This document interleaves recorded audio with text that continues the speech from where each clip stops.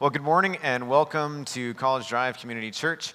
Thanks for watching, tuning in online. Today is Sunday, August the 9th, another beautiful sunny day in southern Alberta. And I want to welcome you to worship today with the words of Psalm 108, which says, "My heart, O God, is steadfast. I will sing and make music with all my soul. Awake, harp and lyre. I will awaken the dawn. I will praise you, Lord, among the nations. I will sing of you among the peoples, for great is your love, higher than the heavens. Your faithfulness reaches to the skies. Be exalted, O God, above the heavens.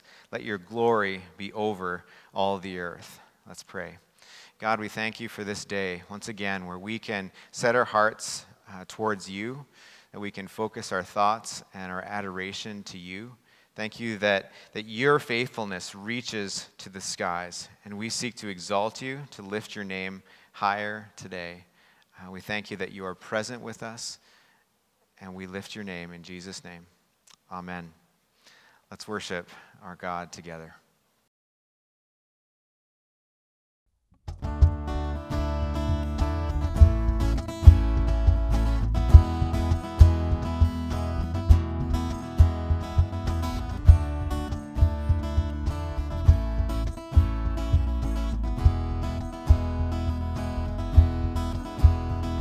The song of the redeemed, rising from the African plain.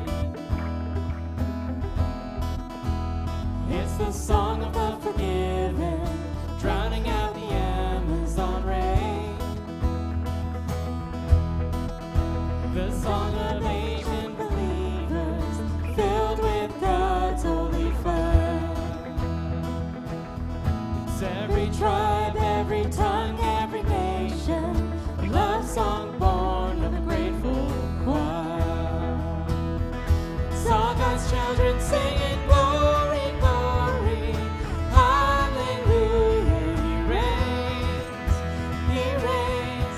All God's children singing glory, glory, hallelujah, he reigns.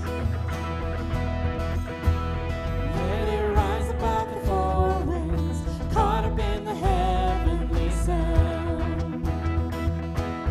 The praises echo from the towers of cathedrals to the faithful gathered underground. Of all the songs sung from the dawn of creation, some were meant to persist. Of all the bells rung from 1,000 steeples, none rings truer than this. Saw God's children singing glory, glory, hallelujah, he reigns, he reigns. Saw God's children singing glory, glory, hallelujah, he reigns. And all the powers of darkness tremble at what they just heard. 'Cause all the powers of darkness can't drown out a single word. It's all God's children singing glory, glory, hallelujah, he reigns, he reigns. It's all God's children singing glory, glory, hallelujah, he reigns. It's all God's children singing glory, glory, hallelujah, he reigns, he reigns. All God's children singing glory, glory, hallelujah, he reigns.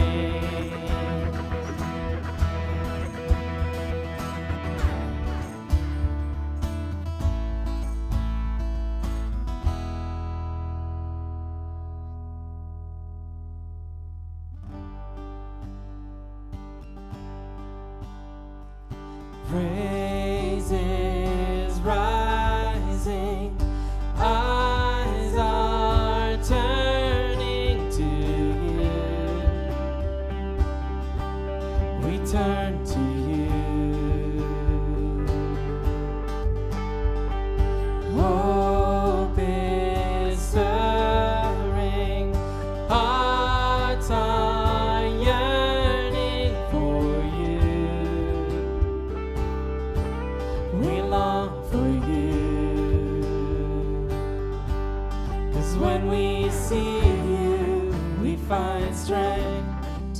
face the day. And in your presence, all our fears are washed away. They're washed away. Hosanna, Hosanna. You are the God who saves us, worthy of all our praises. Hosanna,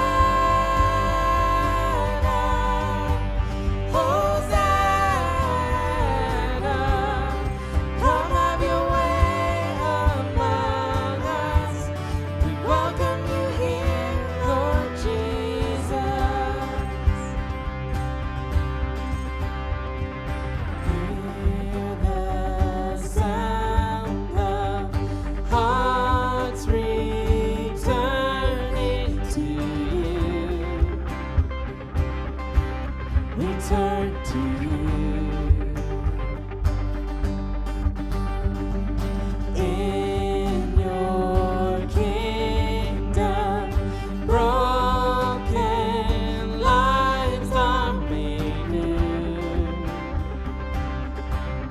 You make us new. 'Cause when we see you, we find strength to face the day. And in your presence, all our fears are washed away. They're washed away. Hosanna, Hosanna. You are the God who saves us, worthy of all our praises. Hosanna, Hosanna. Come have your way among us. We welcome you here, Lord Jesus.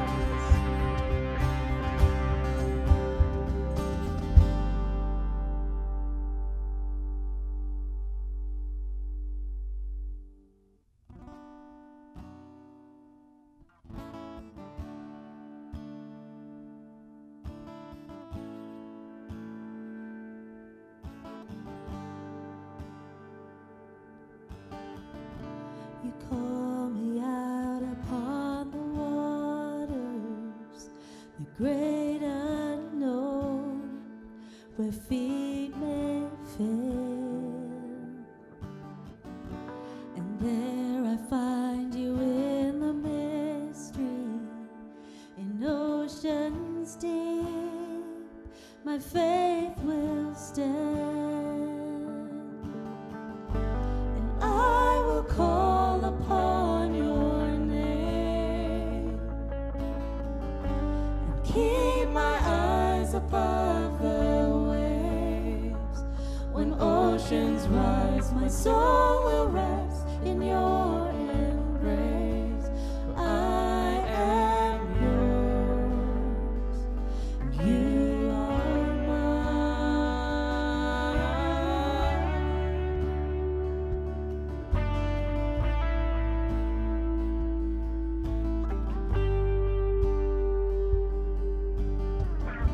Your grace abounds in deepest waters.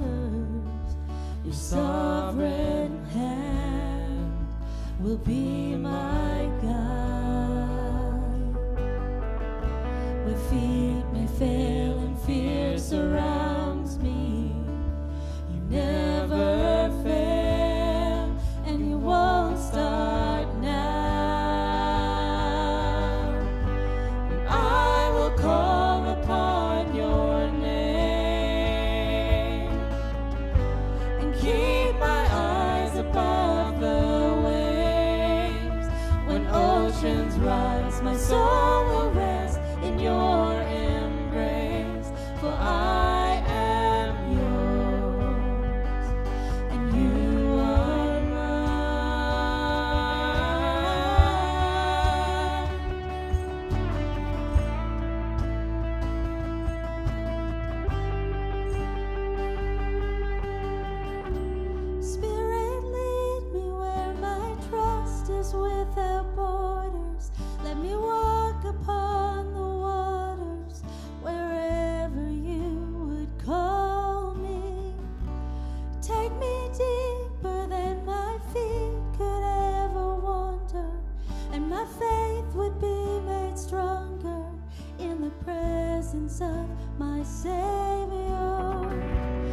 Spirit, lead me where my trust is without borders.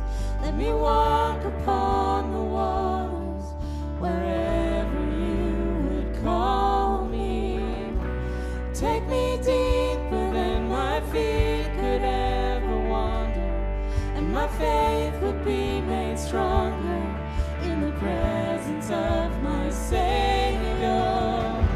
Spirit, lead me where my trust is without borders. Let me walk upon the waters wherever you would call me. Take me deeper than my feet could ever wander, and my faith will be made stronger in the presence of my Savior. And I will call upon your name and keep my eyes above the waves. When oceans rise, my soul will rest in your embrace, for I am yours and you are mine.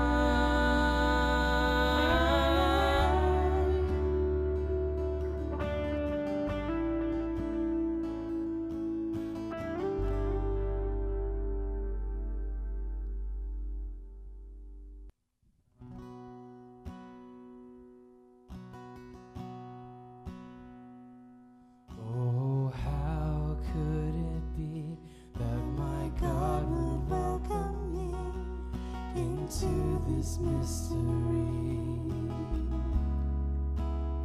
Say, take this bread, take this wine, now the simple made divine, for any to receive. By your mercy we come to your table. By your grace you are making us faithful. Lord, we remember you, and remembrance leads us to worship. And as we worship you, our worship leads to communion. We respond to your invitation. We remember you.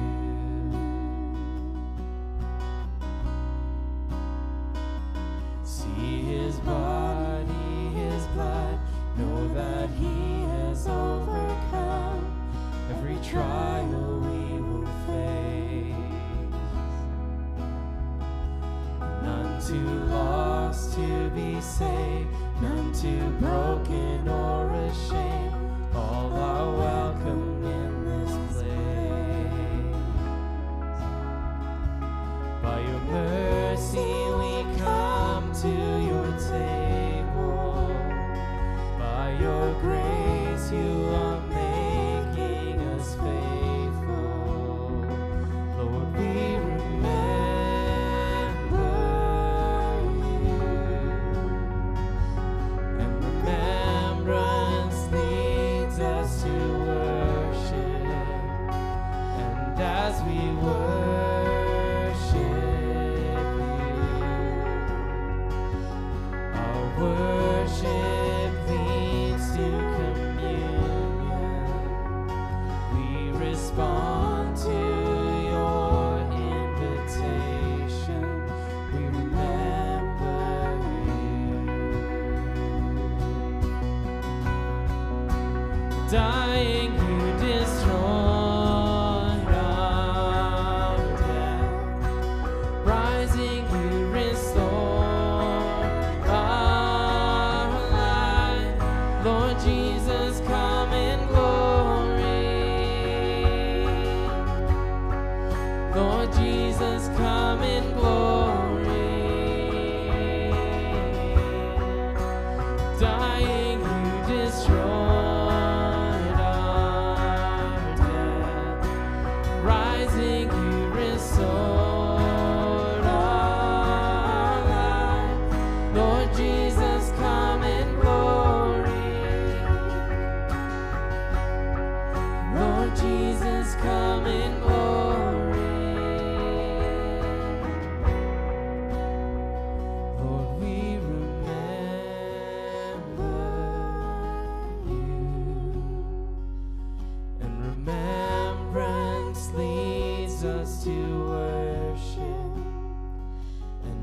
as we worship you. Our worship leads to communion. We respond to your invitation. We respond to your invitation.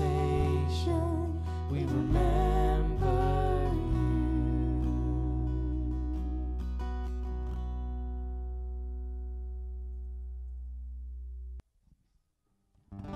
We bow our hearts, we bend our knees. Oh Spirit, come make us humble. We turn our eyes from evil things. Oh Lord, we cast down our idols. So give us clean hands, give us pure hearts. Let us not lift our souls to another. Give us clean hands, give us pure hearts. Let us not lift our souls to another.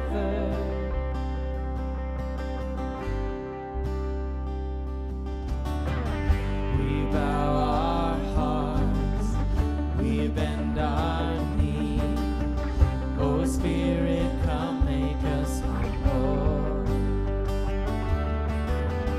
We turn our eyes from evil things.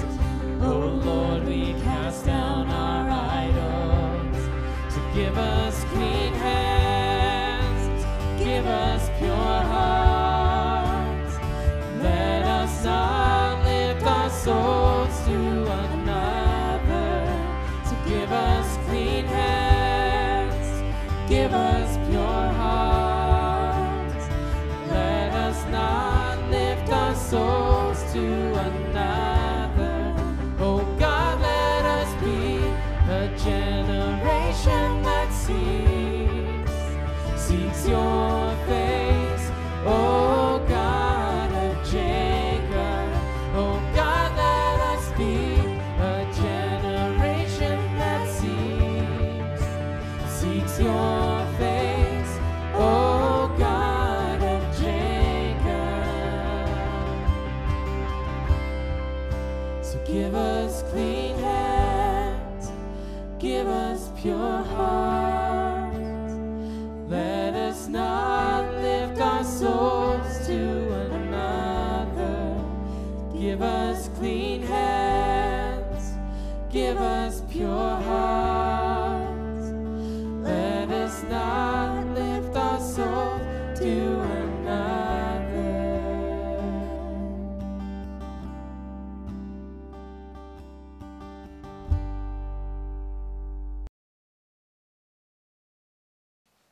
Well, good morning and welcome to College Drive Church.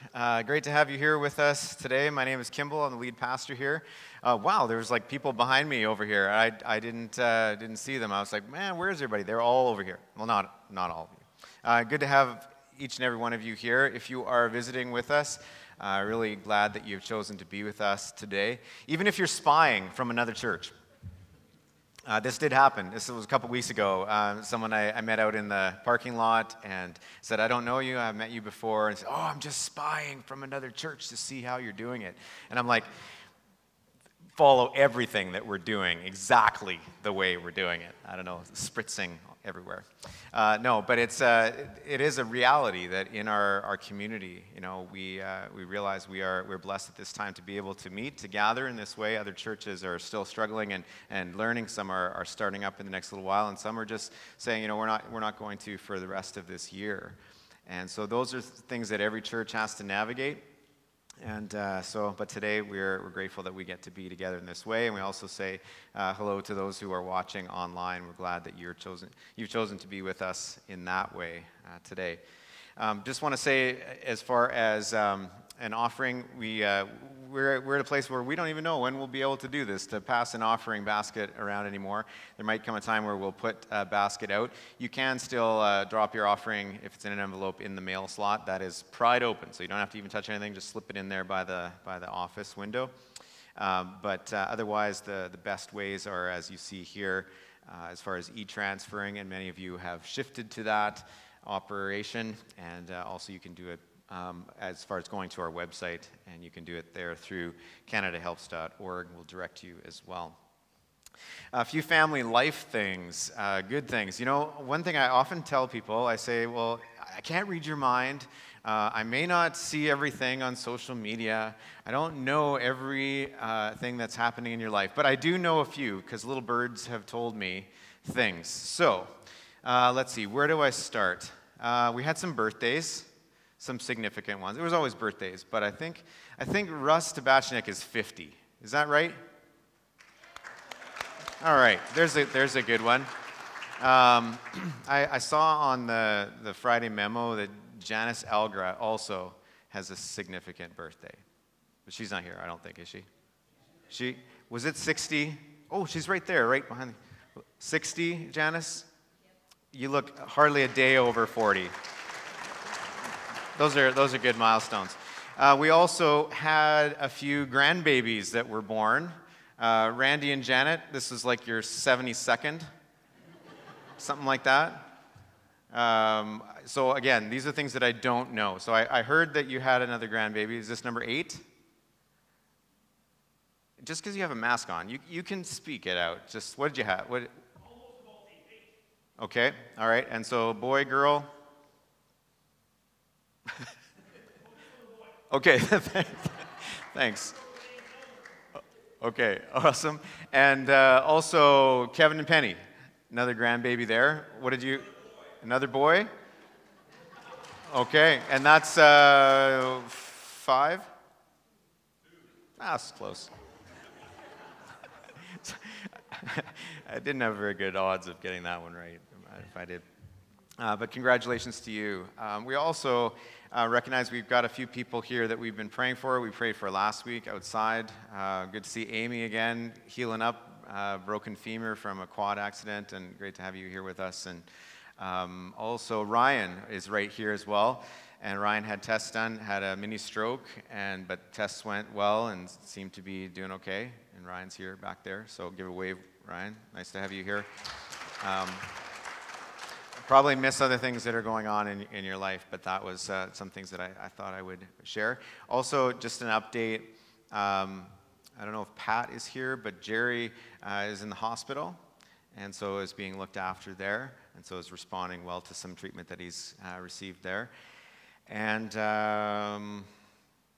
oh yes, and also Mary Cook, whose mother passed away the week before. Her mom's celebration of life is in Kamloops this Wednesday at 11, so just be praying for Mary.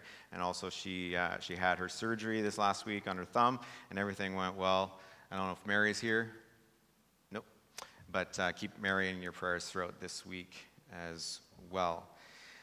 One of the things that we have been involved with throughout this COVID season, through this summer, is, and some of you have gotten involved in this, is working and volunteering at the soup kitchen here in Lethbridge. And so Scott and Brigitte Sear have pulled this together and developed some teams, and they have been doing this pretty well every Friday, I think, except for one Friday a month. And so some of you have been involved with that. And so Ian Martens put together a little video, and that we're going to show you sort of a taste of what happens at the soup kitchen and our commitment, our involvement to that. And just one thing, as we transition out of that, and Gerhard comes and will lead us in prayer following that. But just want to let you know that as Scott and Brigitte transfer sort of into young adult leadership in the fall, once again, they're looking for someone that would potentially take on this role if it's going to continue on a regular basis at the soup kitchen. And so some involvement in coordinating the team and things like that. So if God would put that on your heart, you might want to be in conversation with Scott and Brigitte about that. But check this out. A really important thing to be able to just give back some of the blessings that I've been given. It's something that I really enjoy being able to cook, and it's serving in a very practical way, and I like having the practical approach where everyone needs to eat, so it's serving those people who maybe wouldn't get the same nutritious meal if they didn't have the soup kitchen here.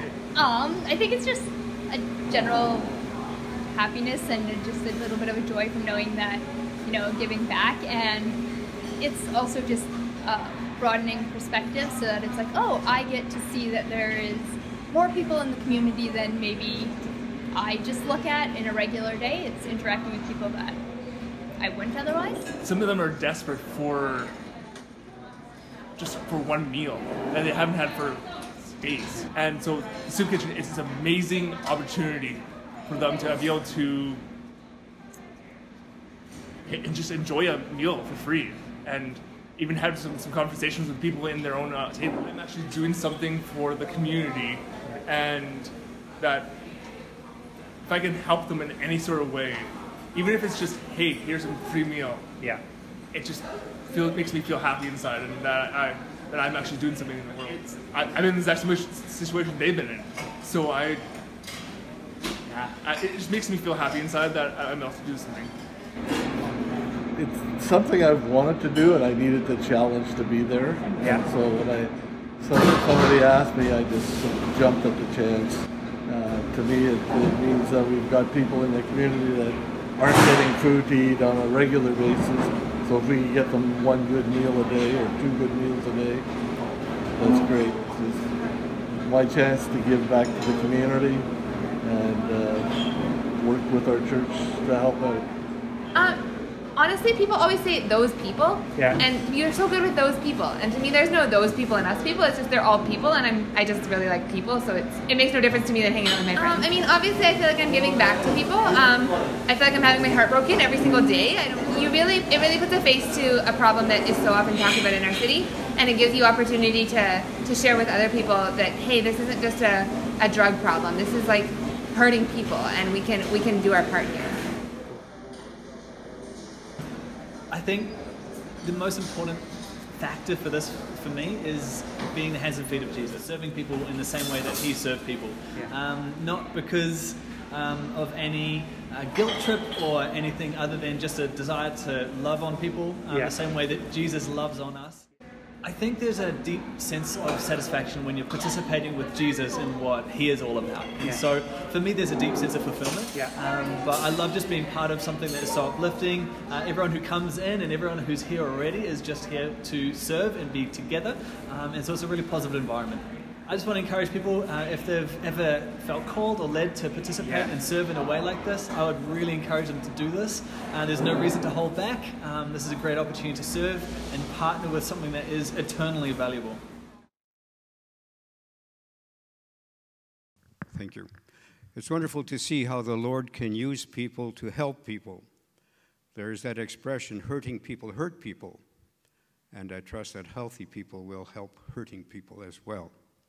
It's good to be here this morning. We're all tired of COVID-19. It's a nuisance, it's an inconvenience, it's a worry, it's a pain, and for some people, it's fatal.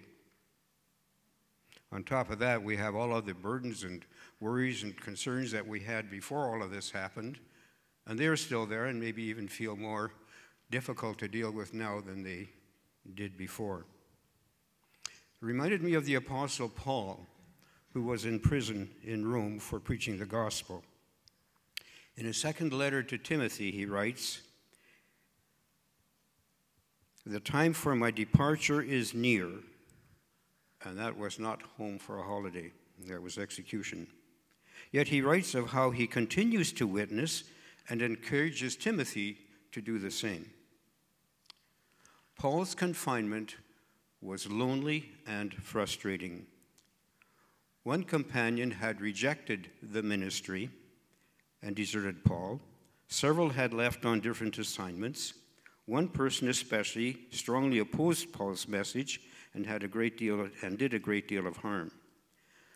Then Paul says, "At my first defense, no one came to my support, but everyone deserted me." So can you imagine being in prison, people leaving, and nobody to help him. However, Paul closes this section with this confident conviction: the Lord will rescue me from every evil attack and bring me safely to his heavenly kingdom. To him be glory forever and ever. Amen. That reminds me of Ken Esau's challenge here a bit ago from Matthew 6, verse 33. Seek first the kingdom of God and his righteousness, and all these things shall be added to you. And then he said, we need glasses that don't look just at the present or just at the future, but look at both. But we have to have this long look. We're not here forever, but we have a forever. On his way to Gethsemane, where he would be arrested, Jesus assured his disciples, in the world you will have trouble, but take heart, I have overcome the world. That's John 16. We too can overcome. We can be overcomers. Jesus offered, in me you may have peace. Pastor Kimbal has just spoken to us of the various members from our community who are going through difficult times, and they are thankful for your prayers and support and encouragement. And Amy says, and remember JD, and thank you so much for the meals. And so there's practical ways in which we can help as well. There are other concerns in our country and in our community and in our personal lives. Let's pray. Father, we thank you that you have done so much for us. Thank you for Jesus, who was willing to go this hard way so that we could have peace with you and enjoy the strength and grace and blessing that you give us. Thank you that, Lord, that you are always with us. We thank you that despite our difficulties and our frustrations and our loneliness, we can look up to you. You said your grace would be sufficient for us because your strength is made perfect in weakness. We thank you for these people who we've mentioned. Thank you for the grace you're giving. Continue to encourage, and would you provide and meet each of their needs. There are other needs in our community. We ask that they could be met as well. But we also look at the good things that we have, and we thank you for our pastor, for our elders. Thank you for all the work that they have done to try to keep the church going and to keep connected with us. Thank you for them, and we ask that you bless them and encourage them. Give much wisdom as they seek to find direction for the future as well. We pray for Pastor Kimbal, especially as he brings us the message this morning. Thank you that your grace is sufficient. Now help us all to seek your kingdom and to have peace. We pray in your name. Amen. Well, thank you, Gerhard. I always appreciate your very pastoral approach to leading us in prayer. And, well, today we are going to jump right into Article 15. Are you excited? Are you excited? Oh, look at how excited you are. We are continuing in our series, in our confession series. We have 18 articles of our confession, and we did a whole bunch of them last summer, and we're getting to the end of them now. Today we're talking about stewardship. Next week, Troy Kazakowicz is going to talk about the sanctity of life. And then after that, Scott Sear will be talking about society and state, which is a pretty important one right now as well. And then James is going to close out the summer with talking about the Lord's rest and work. And so that's kind of the next few weeks as we come to the end. So all this to say with our confession, again, why do we do this? It's really important to know what you believe. It's really important to know why you believe what you believe. But we also have to know how to live what we believe.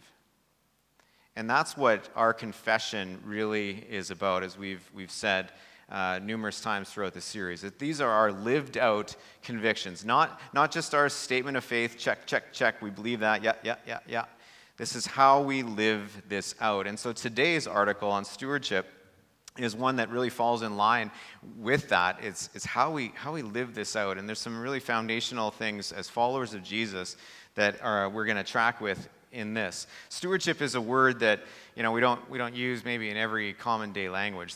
Seems like sometimes you think, man, there's a lot of ships involved, isn't there, in our faith? Discipleship and fellowship and stewardship. Those are the only three I can think of. I don't know. Maybe you're thinking of more. But what's with the ships? I don't know. But stewardships, we're talking about stewarding and stewarding what God has given us, and we'll flesh that out a little bit today. And hopefully you'll come away from this thinking and understanding a little bit more about what this means. What we could probably say in the next remainder of this series is that go back and listen to Ken Esau's messages again, and then we'll just start from there, because he really laid a good groundwork and giving us, as Gerhard even mentioned, those scriptures that lay the foundation for these articles of our faith, and talking about the fact that these things, if we're not believers, if we're not part of the family of God, these things make absolutely no sense. No sense. Okay, there's kind of like those things in your family where, you have the inside stuff and you talk or jokes or movie quotes. We have that. Everyone has that. But then, someone else is coming to your table for dinner and you start talking these things, and man, they have no idea what language you're talking, what you're saying.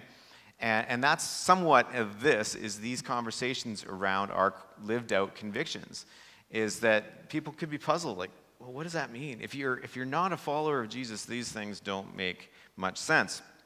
Like, why would you do that? And so this is a different kind of paradigm that outside the family of God may not understand.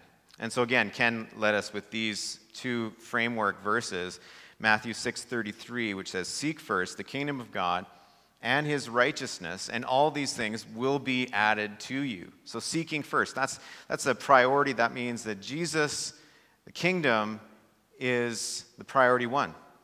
He is on the throne. Everything else is subordinate to that, and it flows out of that. Then he says, John 10, verse 10, Jesus said, "I have come that you would have life and have it to the full." This, honestly, would be one of my top verses in the Bible that I would say, I love to share this verse. I love to share it with you as a church. Love sharing it with people that we work with at camp, that this is the fullness of life. This is really living.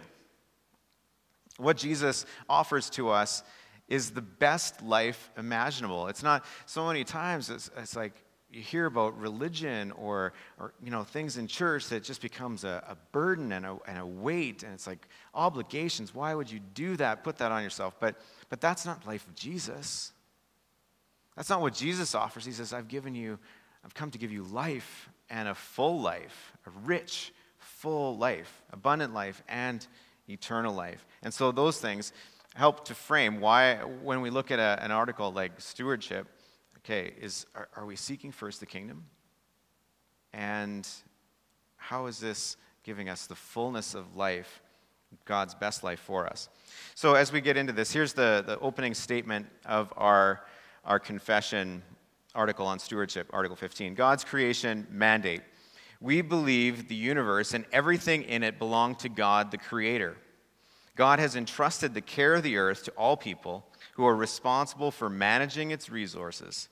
Good stewardship uses the earth's abundance to meet human need, but resists the unjust exploitation of the earth and its peoples. All God's gifts are to be received with thanksgiving and used responsibly. So here we have the creation mandate we find in Genesis chapter 1, and it says in verse 27 and 28 that we have this, we've been created in the image of God, in His image, and with that mandate to fill the earth, to subdue it, to rule over. Now that sounds sometimes like we have the power, we have the authority, but it's all put in the framework of being in the image of God. And so we look at, how does God manage things? How does He own things?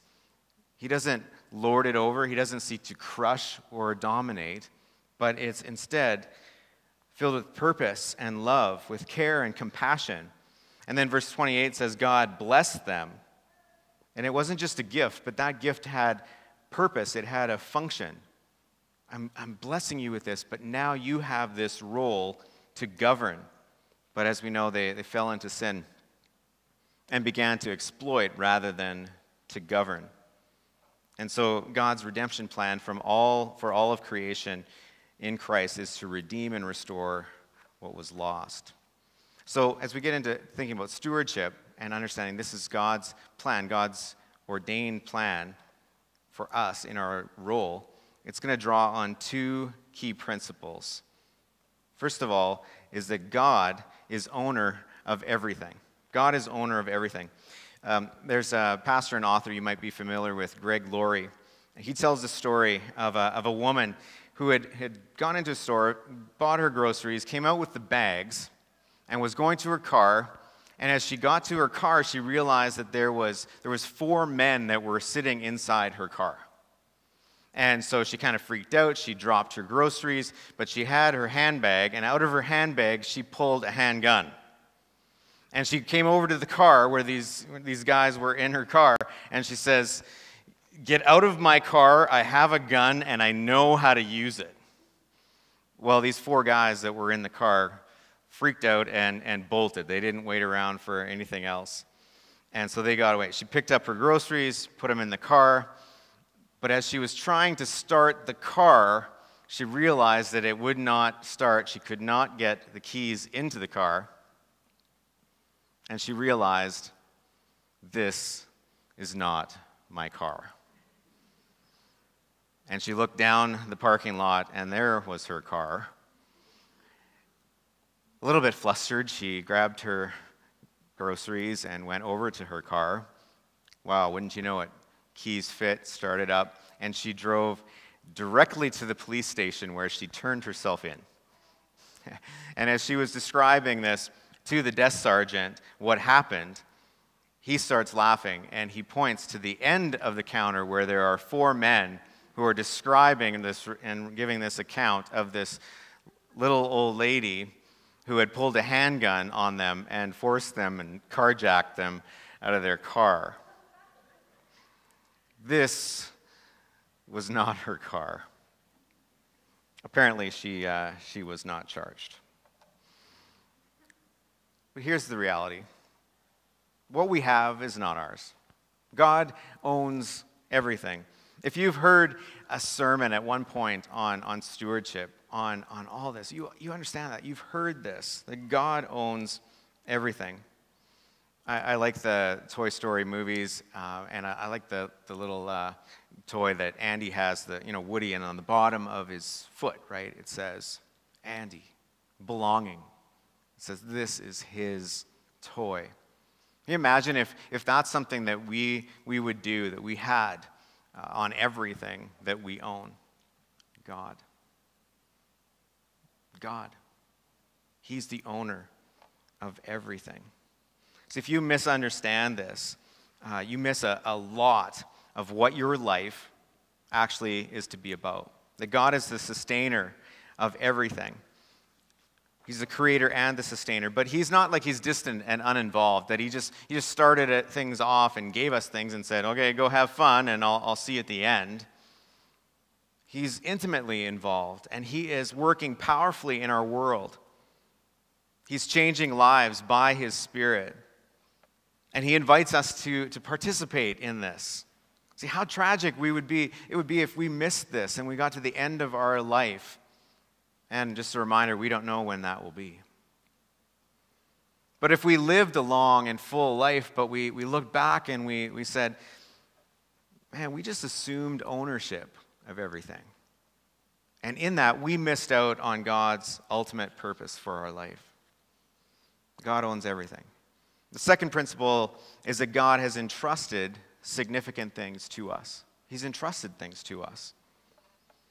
If you went to a nice hotel, I don't know about you, if you kind of go to nice hotels where someone will meet you, or a steward or someone at the door and says, I will take your bags up to your room, right? I don't usually go to hotels like that or whatever, Motel 6 or whatever. It's like, there's your room up the stairs. But if you went to a nice hotel and someone was there and they said, I will take your bags up to your room for you. And they were this steward. They were entrusted. You would give them your bags. But if that steward would just say, you know what, I like this. These bags are pretty nice. I bet there's some really cool stuff inside. And they took it to their room and they opened it up and they said, whoa, nice iPad. And they just assumed ownership. Well, you would probably notice and they would probably be fired. They weren't being a good steward because a steward doesn't assume ownership. A steward is trusted and is to care and to manage. Often when you hear a message on stewardship, you're thinking, okay, great, another message on giving to the church. But that's just one small part of stewardship. God has entrusted so much more. So here's a few things of what has God entrusted to us.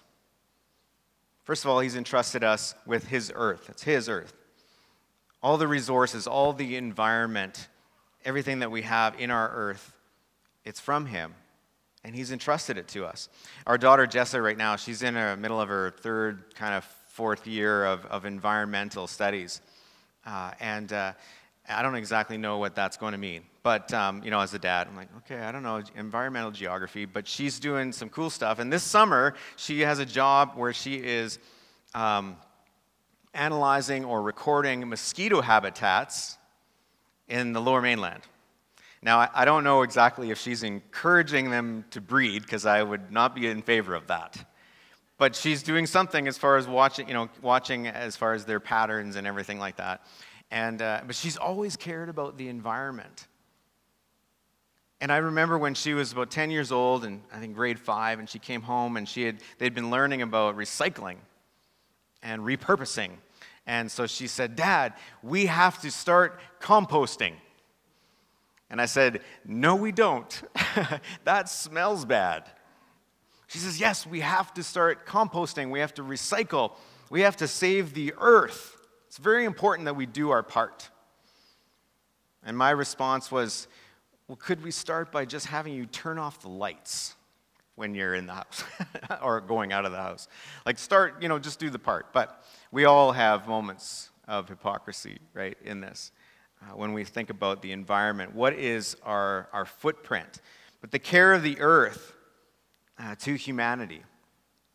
We've been given dominion, but that's with responsibility. Every Christian can and should do more to help the environment, reduce our footprint. It's a gift from God. He's entrusted us with his gifts. Ever stop and think of all the gifts that God has given to you? Sometimes we overall neglect them.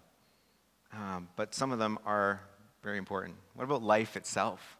Today you woke up, didn't think about it, but you took in air. He gave you air in your lungs to breathe. Some of you have gone through hard times, and there's been moments where I'm sure, even thinking about JD and Ryan, right? You've gone through moments where it's like, what is this? But God has given you a gift of this day. Each of us, we woke up and trusted us with life, with breath. He's given us time. Like I said, we don't know how much we're given. 1,440 minutes today. You will potentially receive that. You don't know how much of that you will live. It's a precious quantity.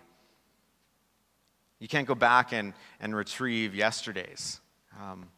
Russ and I, we're 50 now, right? We can't go back, Russ. Can't do it. Can't retrieve moments of days gone by. But our best years, right, are still ahead of us, we hope. But this time is a gift from God. He's given us a body. At first, when I wrote this, I said, he's given us your body, but it goes against what the verse that I'm going to read says, 1 Corinthians 6:20. You are not your own. You were bought with a price, therefore honor God with your body. It is a gift. It is your body. But sometimes we hold that very tightly and we say, this is my body and I'm going to do whatever I want with it. But it's a gift from God. We've been given abilities and spiritual gifts. Colossians 3:17 says, and whatever you do, whether in word or deed, do it all in the name of the Lord Jesus, giving thanks to God the Father through him. Within our body, there are those who have very unique and amazing abilities, that are nurses. Some of those, they're not able to be here with us right now. We have nurses, we have doctors, we have teachers, we have those who are good with accounting, we have those who are good at public speaking, we have those who have nurturing abilities in their roles in schools and at home. We have those who are good at sports, music, art. Some of you, just like everything that you put your mind to just turns to money. Like it's just like you have the ability and it just grows. Those are abilities, those are gifts from God. God has also given us, to some degree, you might say, well, where's my wealth? But wealth in different terms, but understanding there's things that you've been given, wealth and possessions from God. When we first bought our home, I maybe have shared this story before, but it always comes to my mind when I think of stewardship, because when we first bought our home in Abbotsford, I was just about 40 years old. We hadn't been able to save up money to buy a house in BC. But then we were able to, in our move to Abbotsford, to buy this house. And the words of Deuteronomy chapter 8 just kept resonating in my mind, because it's the words where God says to the people, I'm giving you the land. You're going to move into the land of promise. But when you do that, do not forget me. Because the tendency will be for you to build nice houses, to plant your vineyards, to have your herds grow, and wealth will be accumulated. But in that, you will say, look what I have done. And you will forget the Lord. So as I looked at our house, and it's been a process of thinking all the things that we have in our life, things that we've been given, that it is from the hand of God. It is not of us. And that's where God continues in that passage to say, I've given you the ability to do everything that you can to gain wealth. All that you have is from me, has been entrusted to me, to us. So what do we do with this? What's our heart response? See, that has to be the case. We can't just say, oh, it's our religious duty or understanding this is from God and stewardship. Okay, as a Christian follower of Jesus, I got to obey Article 15. Probably said no one ever until today. But there's a heart response. There has to be something that God stirs in your heart for this to happen. And so what's the first response? It needs to be contentment. Contentment. This is what the Apostle Paul says in 1 Timothy, that godliness with contentment is great gain. See, there's a difference. We want to be satisfied. We look for satisfaction. When we go to a restaurant, right, we have coffee somewhere, and if there's an opportunity for a Yelp review, we rate our satisfaction level.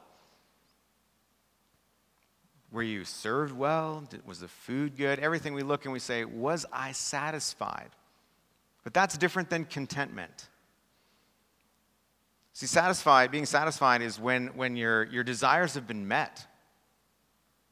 But that's not the case, and that's not what God calls us to, because that's not going to always be the case that our desires are going to be met in this life.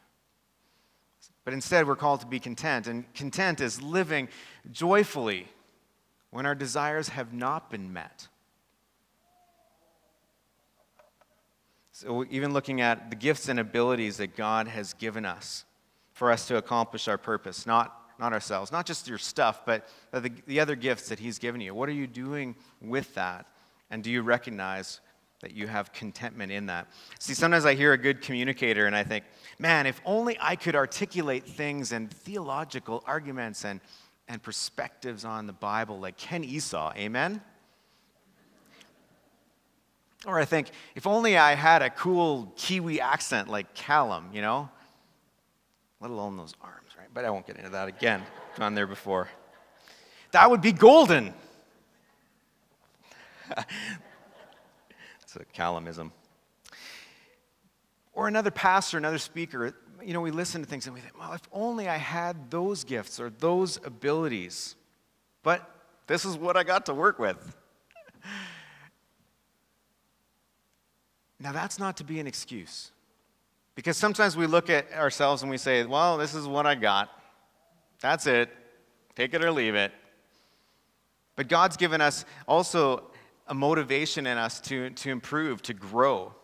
We nurture our spiritual gifts. The natural abilities that we have take work, take practice, take effort. We don't just get apathetic and say, well, this is all I got and that's all I'm going to do, and hopefully that's good enough for God. We can grow, we can develop skills. We don't have to be lazy about it. God has equipped us, though, for a purpose, and it's not for someone else's. I want to say this as far as on the side of contentment. If you feel that you're trapped, if you feel that your mind is drawn towards things about money all the time, and I know we're in a tough situation right now where you're looking at things maybe leaving your bank account quicker than coming in, or you don't know exactly where, your paycheck is going to come from in the next while. But sometimes there's a root that forms in our life, and that the Bible talks about that as greed. And throughout the New Testament, that root, as it grows, forms what's called idolatry. So when money and stuff and things, and we look around and we're not content, but we just want more, and we're going to do whatever we can to get it, that greed takes root, and that forms idolatry. And idolatry is just whatever is sitting on the throne that's not Jesus. So if that's you today, I invite you, I plead with you to repent, to ask God to start changing your heart, to stir in your heart affections for Him, that you'd pray that, God, would you make me content? It might be a process. It's not going to be an instantaneous thing. But start patterning your thoughts and your actions towards things that will move you towards a contented life. The second heart response is generosity. So we have something now that we can actually do and act out of it. I love the passage in Exodus where Moses, it says, I'll read this. They were coming together to build the tabernacle. God says, build me a tabernacle, a place of meeting, that I will be with you. And he gave them very specific details. And so they were forming, this is what they were doing. And so then Moses summoned Bezalel and Oholiab and every skilled person to whom the Lord had given ability and who was willing to come and do the work. They received from Moses all the offerings the Israelites had brought to carry out the work of constructing the sanctuary. And the people continued to bring free will offerings morning after morning. So all the skilled workers who were doing all the work on the sanctuary left what they were doing and said to Moses, "The people are bringing more than enough for doing the work the Lord commanded to be done." Then Moses gave an order, and they sent this word throughout the camp: "No man or woman is to make anything else as an offering for the sanctuary." And so the people were restrained from bringing more because what they had already had was more than enough to do all the work. I don't know if you get the picture of this. This is like, okay, this is the stuff we need, people, and they just kept bringing it. And I was like, great, that's great. Next day, they're bringing more. Okay, where are we going to put all this? Bringing more the next day. That they had to say, stop. No more. No more gifts. No more giving to the Lord. Can you imagine? It'd be like Dale of our, finance getting up here. I don't want to do my best Dale imitation, but he looks like Moses. He could be, right? You might have done a Moses skit at church sometime. No? Okay. Anyways, but he gets up here and he would say, College Drive, you've been so generous. Just stop. Like, we have so much, we just don't know what to do with it all. Yeah, right? That's what happened when God stirred the hearts of the people from contentment, what God was providing for them, to generosity. Can you imagine? And we as elders, we fully recognize how many of you have stepped up in these days and have been generous, and we're grateful. Are you generous? So what should guide us in our priorities? I guess I had that one. What should guide our priorities in our generosity? Two things that I want to suggest to you. There's lots of great causes. You're probably like us, there's invitations, there's need in the world. It's so great. Many of you, like us, have been affected in our family by cancer. We need cancer research. Research takes money. We've also been affected with our friends in ALS, Lou Gehrig's disease. I mean, terrible, terrible disease. Need research. Research costs money. And so I don't want you to hear me say that all things of this earth and the things that we need, that you should not contribute to out of generosity. But I want to just prompt you with this, is that as followers of Jesus, what are the top priorities? Right? That's where we set the bar, because we say we're followers of Jesus, that we're members of a different kingdom. So that's where we have to focus. And so priorities that should guide us is kingdom mission. Kingdom mission. This needs to be at the forefront. And so whether that is the church, that is mission, that is camps, that is organizations that are actively involved in the mission of the gospel. That's what should prioritize when you look at where should I be generous? Look at where's the kingdom of God advancing? How could I be a part of that? And secondly is care for and concern for the poor. This was always at the heart of the church, the apostles' teachings. James says, if a brother or sister is without clothes or daily food, if you say, go in peace, I wish you well, keep warm and well fed, but you do nothing about their physical needs, what good is it? Faith needs to act. And the poor is not just those without basic needs. The poor are those who are treated unjustly, those who are abandoned, marginalized, disadvantaged.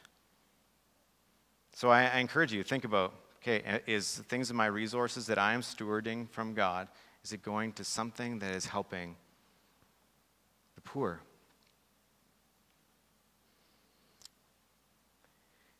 As we close, just the final gift that we'll talk about today is just the gospel. He's entrusted us with the gospel. Specifically to us, to the church. Good news of Jesus. And man, we need to be articulating the gospel and living the gospel in a way that he would say, you are worthy of the gospel. He's entrusted us with these things. So I want to ask you today, how are you and I doing as stewards? There's an end audit, and what we do matter, and we're accountable for it. This is 2 Corinthians, first of all, 5, verse 9 to 10 says, so we make it our goal to please him, whether we are at home in the body or away from it. For we must all appear before the judgment seat of Christ, so that each of us may receive what is due us for the things done in the body, whether good or bad. We're accountable. He's given us gifts. He's the owner of all, but he says, he'll hold you accountable. You will come face to face with Jesus. It's not a judgment of salvation. We are in Christ, secure in Christ in our faith. But what we have done with what he has given, we will be accountable for. The application of this message is personal, so you have to take some stock. Do I believe and live this? Is this core conviction true of me, that God is the owner of everything that I have?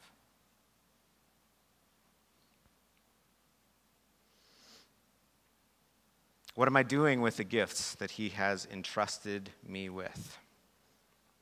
Ask yourself, am I content with what I have? Am I living generously? And if I have truly received the gospel, am I stewarding well the gospel? We've received it, not just for ourselves. Let's pray.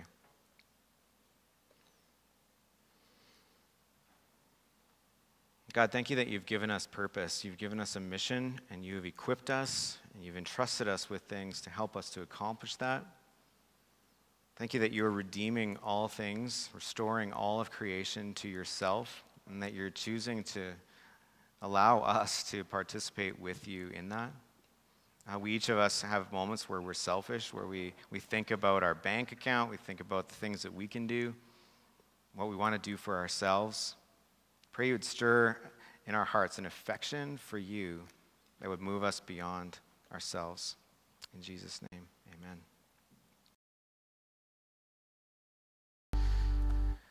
Well, thanks for joining us today at College Drive. We're going to sing another song in just a few minutes. If you want to stick around, if you need to go, just maybe wait till the ushers, how they escort you out.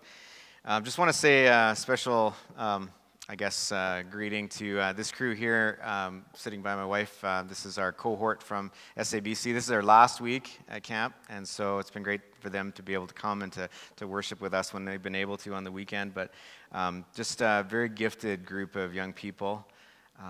And God has been faithful and drawn them together, used them for His mission. They have stewarded their summer very well. So it's been great having you guys here with us. I just want to close.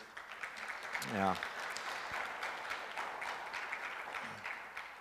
This is the beautiful benediction from Jude. Now to Him who is able to keep you from stumbling, and to present you before His glorious presence without fault and with great joy. To the only God, our Savior, be glory, majesty, power, and authority through Jesus Christ our Lord, before all ages, now and forevermore. Amen. May God bless you this week.